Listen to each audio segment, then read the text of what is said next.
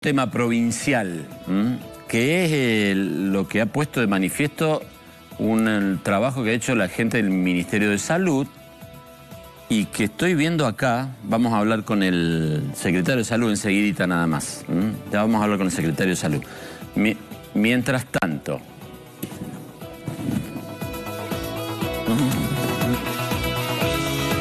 Los hospitales de Capital, el Pidio Torres, 26% ausentismo de enfermedades. Perdón, acá habla de la no renovación de algunos contratos también, ¿no?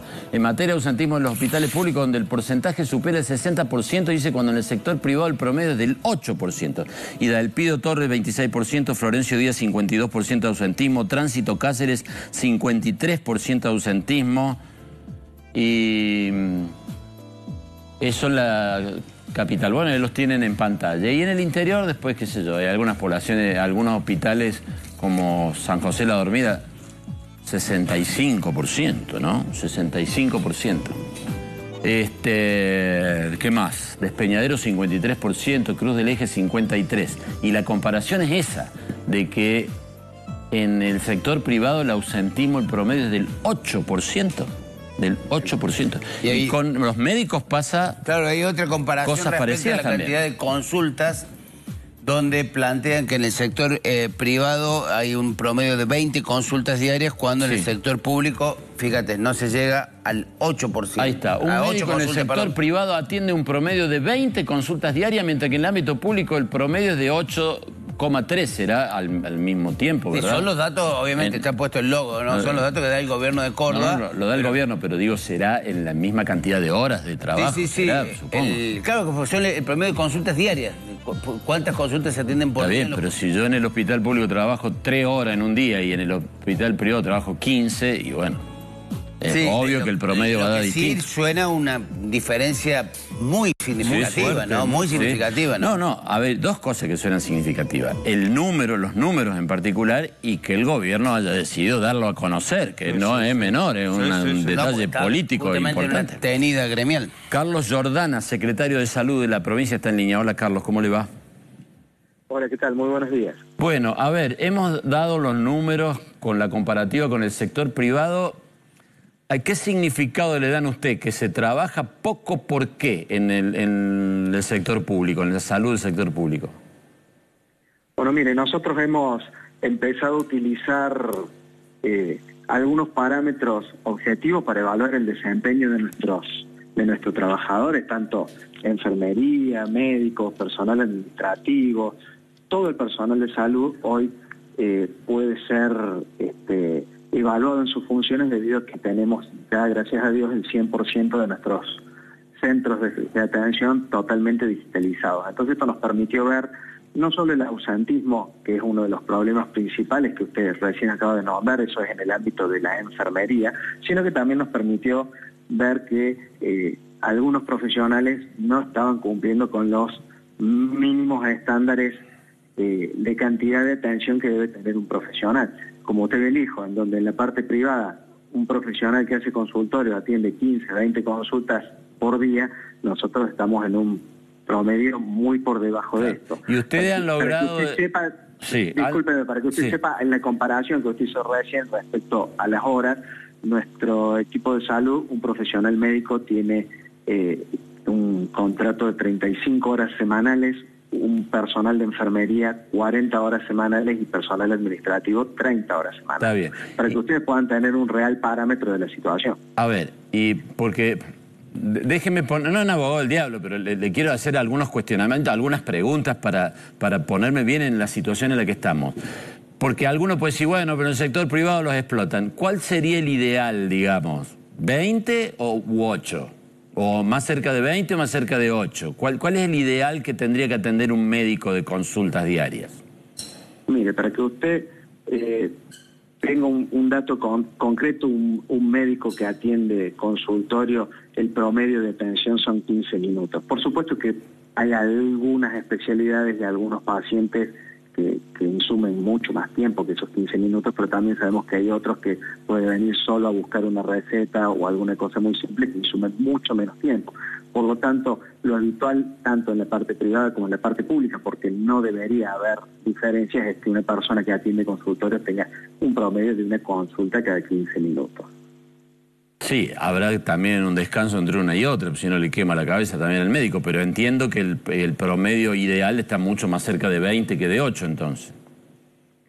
Seguramente, un médico que atiende 15 consultas por día tendría que estar haciendo un promedio de 3 horas y media, 4 horas aproximadamente por día de consultorio, lo cual es bueno, una cantidad de horas adecuada y no es explotación, como decían recién, ni mucho menos, es algo absolutamente habitual. Entonces le pregunto, ¿por qué no lo hacen? Bueno, nosotros, al tener hoy informatizado el 100% de nuestro sistema, tenemos la posibilidad de conocer exactamente qué es lo que está haciendo cada uno de nuestros agentes, tanto los que pueden venir o no venir a trabajar con un justificativo o no, como también los que están atendiendo menor cantidad de pacientes o los que no están evolucionando en las historias clínicas. Entonces hoy el parámetro que utilizamos es nuestra historia clínica digital única, que es la que nos permite a ciencia cierta y exacta saber el desempeño de cada profesional, ya sea un médico de consultorio, sabiendo cuántas consultas atendió, un cirujano, cuántas cirugías realizó en el mes. Entonces estos son números que son realmente objetivables, que son muy exactos porque el sistema realmente no se equivoca, y dejamos un poco atrás la evaluación de desempeño que se venía haciendo tradicionalmente, que en el ámbito de la salud, al no tener estos parámetros que contamos hoy, terminaba siendo una calificación un poco de concepto que ponía el jefe inmediato de cada uno de los agentes. Entonces esto, cuando la nota que recibía el agente no era la que él quería o la que él creía que le correspondía, empezábamos en una lucha para saber si era porque no había cumplido con los objetivos o porque la gente se pensaba que el jefe que le ponía la nota tenía alguna situación puntual o particular con él. Entonces, al usar parámetros subjetivos, esto es muy difícil de discernir. En cambio hoy es muy simple. Si yo no estoy atendiendo la cantidad de consultas adecuadas, no estoy haciendo la cantidad de cirugías adecuadas, no estoy yendo a trabajar los días que me corresponde ir a trabajar, si me saco una carpeta médica todos los viernes que tengo que hacer guardia para tener el fin de semana libre, cuestiones, estoy poniendo ejemplos así, esto me permite realmente de una forma objetiva e indiscutible decir, esto es lo que sucede, esta es la situación, y con eso poder determinar el desempeño de cada uno de los agentes, si ha sido el adecuado o no. Y en este caso fue que se tomó la decisión de utilizar estos parámetros para poder definir una situación puntual de 404 contratos que terminaban el 31 de diciembre en el ámbito de salud. Se decidió estos contratos no renovarlos automáticamente y hacer una revisión de cada uno de ellos basados en estos parámetros para poder determinar realmente qué es lo que había pasado con estos agentes que a primera observación no habrían cumplido con los objetivos. De esa revisión, por ejemplo, hemos detectado 42 mujeres que habían superado ampliamente los días estipulados de licencia que se puede tener, pero detectamos que estas 42 mujeres habían sido situaciones de embarazos de alto riesgo, situaciones vinculadas a su maternidad, por lo cual estaba totalmente justificada esa carpeta médica más prolongada. Por lo tanto, estas 42 mujeres en el día de hoy van a ser notificadas para que vuelvan a su puesto de trabajo y que se renueve de manera inmediata su contrato. Está bien. Doctor, correcto, le entiendo perfectamente. Ustedes ahora tienen herramientas más científicas, más objetivas, o indiscutibles, como usted dice. Acá usted atendió tantas consultas, ¿no? Independientemente de que su jefe lo valore bien o mal, usted atendió tantas consultas y tiene que atender tantas otras o lo que fuere. Esos parámetros objetivos le dan posibilidades de tomar decisiones, se supone, más certeras. Pero ya le voy a preguntar de eso. Pero ahora yo le insisto en una pregunta porque me parece que es lo que se está preguntando mucha gente.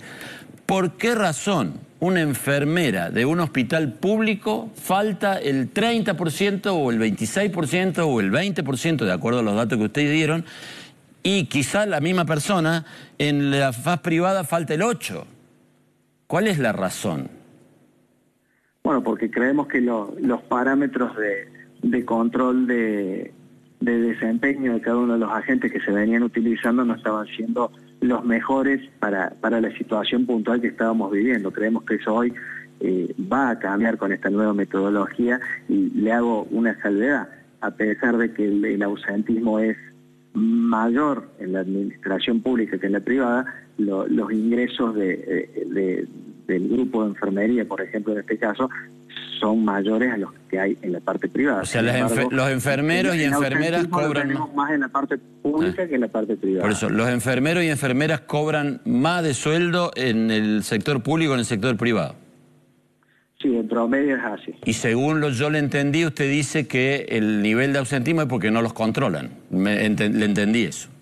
Las herramientas que se venían utilizando, las herramientas con las que disponíamos, no eran lo suficientemente efectivas. Eso está a la vista con los números que ustedes están viendo. Por eso nosotros hoy tenemos la posibilidad de tener otro tipo de herramientas que creemos que son realmente objetivas y que son indiscutibles y que van a permitir, esto no es ninguna persecución de los agentes, ni mucho menos, va a poner realmente en evidencia para que también todos aquellos profesionales del equipo de salud que vienen trabajando, que vienen cumpliendo con sus días de trabajo, que atienden realmente 15, 20 y en algunos casos más consultas por día en el ámbito de consultorio, o aquellas enfermeras que trabajan incansablemente en las áreas críticas. Realmente hay un grupo muy grande del equipo de salud que trabaja muy bien y que realmente son el ejemplo, pero nosotros creemos que no puede dar lo mismo estas personas que son el ejemplo con otras que vienen desempeñándose de una manera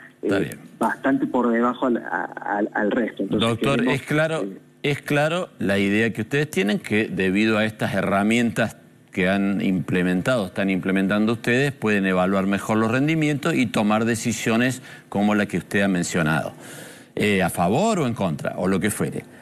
Pero déjeme hacerle el último planteo. El gobernador Ramón Bautista Mestre, probablemente con muchas menos herramientas tecnológicas, porque en aquel momento tampoco había, llegó a conclusiones muy parecidas.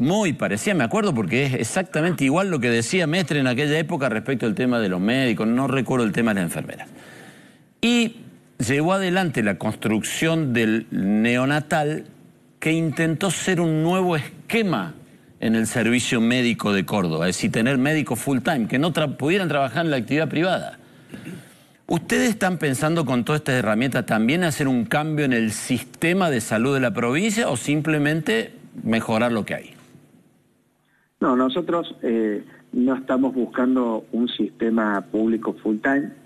Lo que nosotros estamos buscando es, hoy tenemos un sistema de salud pública que realmente es bueno, que realmente se trabaja muy bien en muchos de los aspectos, pero creemos que con estas herramientas lo podemos mejorar y perfeccionar muchísimo más. Y ese es el objetivo nuestro. Nosotros no vamos en busca de médicos full time, vamos en busca de un equipo de salud que tenga un desempeño parejo en todos los ámbitos y en donde ese desempeño sea acorde a las necesidades de los cordobeses. Sí, doctor Giordana, déjeme antes de despedirlo que haga una reflexión que me interesaría saber la suya para no hacerla yo solo. Me sigue resultando, no sé, curioso, raro, no sé cómo decirlo. En realidad no me extraña, pero no debería ser así, que una persona que trabaja, en este caso de enfermero o enfermera, como usted dice, en el sector público falte 3, 4, 5 veces más que en el sector privado, pero resulta que en el sector privado cobra menos. No lo puedo entender. Sí, la verdad que es una situación difícil y que realmente hace inviable nuestro sistema como tal y nos pone en juego la continuidad de muchas camas de atención, porque imagínense que con ese nivel de ausentismo uno empieza a tener en la práctica faltante de enfermería, pero no porque no haya suficiente recurso humano, sino por el altísimo porcentaje de ausentismo que hay. Entonces, realmente nosotros lo que estamos buscando con esto es utilizar herramientas similares a las que se están usando también en el sistema privado, que ha tenido mayor efecto el nuestro y copiar algunas de estas cosas a partir de que ahora tenemos la posibilidad de hacerlo y que esto sea, como le dije antes, de una manera objetiva, incuestionable, en donde no queden dudas y no una evaluación subjetiva como se venía haciendo hasta ahora, que terminaba siendo muy problemática para todos aquellos agentes en donde no obtenían la nota que ellos esperaban. Ahora, doctor, más allá del tema técnico en particular, usted no desconocerá, estoy seguro que no lo desconoce, ni mucho menos el gobernador y demás, que plantear estos temas en términos públicos le va a generar un endurecimiento de la batalla, de la disputa del frente con el sector salud de la provincia. No creo que se queden callados los médicos y los enfermeros, las enfermeras. Mire, nosotros comprendemos que esto va a tener algún grado de conflictividad, pero entendemos que también vamos a tener el apoyo de todos aquellos que forman parte del equipo de salud, que vienen cumpliendo con sus horas de trabajo, con su cantidad de turnos diarios de atención, que no faltan innecesariamente. Realmente hay un porcentaje muy alto del equipo de salud que trabaja muy bien y que cumple con los estándares más altos de calidad de atención. Entonces nosotros entendemos que a pesar de que esto va a generar algún nivel de conflictividad, estamos dispuestos a recibir y a hablar con todas las partes lo que sea necesario, mostrarles los datos, mostrarles los números objetivos que tenemos, para que de esta forma todos en conjunto podamos encontrar la mejor solución, que en definitiva lo que va a traer es un beneficio para todos los cordobeses, para que puedan tener todavía una mejor salud que la que tenemos hoy. Bien, doctor, muchas gracias, muy amable. Gracias a ustedes, que tengan un buen día. Que le vaya bien. Carlos Giordana, el secretario de Salud de la provincia. Roberto, léeme políticamente esto porque, digamos, a ver, no voy a decir, es un misil, pero... No, es una de las medidas más fuertes que tomó la administración de Giordana desde que asumió, eso sin duda. Me parece muy atinada la evocación que hacías vos. Nosotros decíamos otros conflictos. Claro, el gran conflicto de la salud fue justamente aquel que planteó Ramón Mestre, con medidas bastante parecidas, sin estos instrumentos tecnológicos, que es un viejo debate, respecto de cómo se comportan. Lo que pasa es que acá hay un problema con la generalización, porque hay muchos profesionales, lo decía bien Giordana, muchos profesionales pero que dejan la vida en el sector público. Pero hay otros, médicos, enfermeras, que hacen una diferenciación en cuanto a la dedicación. Por eso, a ver, yo no voy a abrir juicios sobre eso porque no tengo los números, no lo sé. Uno puede intuir que es así o que alguien le contó que es así, pero si lo que dice el secretario de Salud es cierto, es así, es comprobable, que no salgan los médicos o las enfermeras y decir, no, eso no es así, no es cierto. Me cuesta entender, Roberto, que los enfermeros en el sector privado ganan menos y trabajan más. Muchísimo más. ¿Pero y cómo? Y en el caso de los médicos también, aparte no te dan los tiempos, ¿no? Decir, o puede ser que tengas 8 consultas cuando vos en tu consultorio particular o de alguna clínica privada tengas 20. Sí, y también, que un poco lo dijo, también es un error del propio gobierno en dejar que esta situación venga pasando. Ah, claro, digamos, es como que ese mecanismo del control también hay como un asomo de autocrítica. Por supuesto, porque hay que llegar hasta acá. Por supuesto, por eso le pregunté. Cuando él dice, bueno, no lo controlaba, esa es la verdad. Sí. No lo dijo con esas palabras, pero eso quiso decir. Bueno, está hablando del gobierno de Schiaretti o del de la Sota antes, qué sé yo. Exactamente. Y por último, esto no es de ahora, esto viene hace tiempo. Pero si hace 20 años que están gobernando. Exacto. Y por último también cuando se lee la letra chica, no sé si tiene que ver con que en el interior es más fácil de controlar. Pero cuando uno compara lo que pasa en la capital de Córdoba con el interior, en el interior hay lugares en donde los ausentismo es muy bajo. Por ejemplo, pero poneme, yo pensé pensé primero como vos, pero no, fíjate bien. Pero fíjate algunos... Poné la plaquita de donde está interior y capital. Yo en la primera vista pensaba igual que vos, pero después me fijé bien, hay algunos hospitales... Mira, Belleville 5...